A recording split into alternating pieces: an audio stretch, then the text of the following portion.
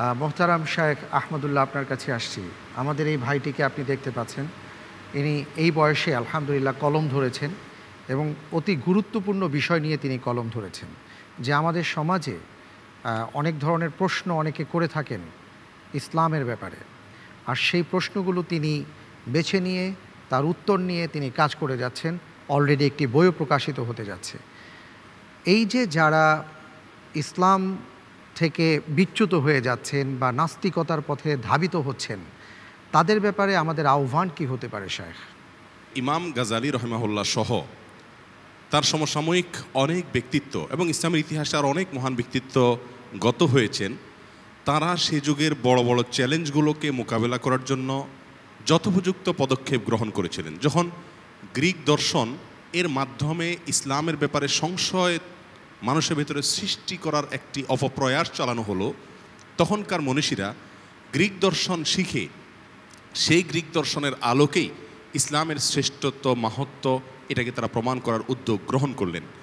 দুঃখজনক হলেও সত্য যে সম্প্রতি ইসলামের ব্যাপারে আমাদের মুসলিমদের মধ্যেই এক ধরনের সংশয় এক শ্রেণীর মানুষ সৃষ্টি করছে। এই যে সংশয় সৃষ্টি হচ্ছে এবং এর ফলে মানুষ ইসলামের প্রতি আস্থা হারিয়ে ফেলছে, নানা রকম সন্দেহ মনের ভিতরে দানা বাঁধছে এবং মনে করছে যে এই প্রশ্নগুলোর উত্তর বোধহয় কারোর কাছে নাই, যেহেতু এগুলো খুব স্পর্শকাতর বিধায় এগুলো তার কারোর কাছে বলতেও যায় না। মনে মনে তিনি ইসলাম থেকে বা খারিজ হয়ে যান। বাহির থেকে হয়তো তিনি সালাত পড়ছেন, মসজিদে যাচ্ছেন, অথচ ইসলামের প্রতি তার আস্থা নাই।